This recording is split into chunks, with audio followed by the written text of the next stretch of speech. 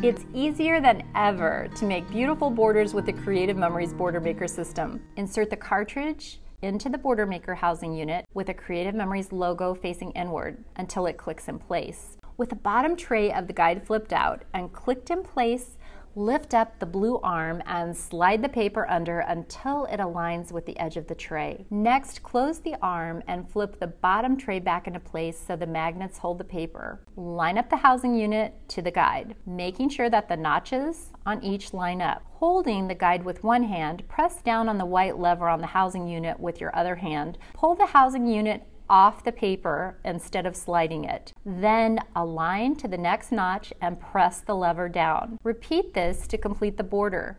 Remove the cartridge by pressing the button on the back of the housing unit and slightly tip the housing unit forward. Then lift up the arm on the guide to release the paper. Visit our website to see other Creative Memories Border Maker cartridges available.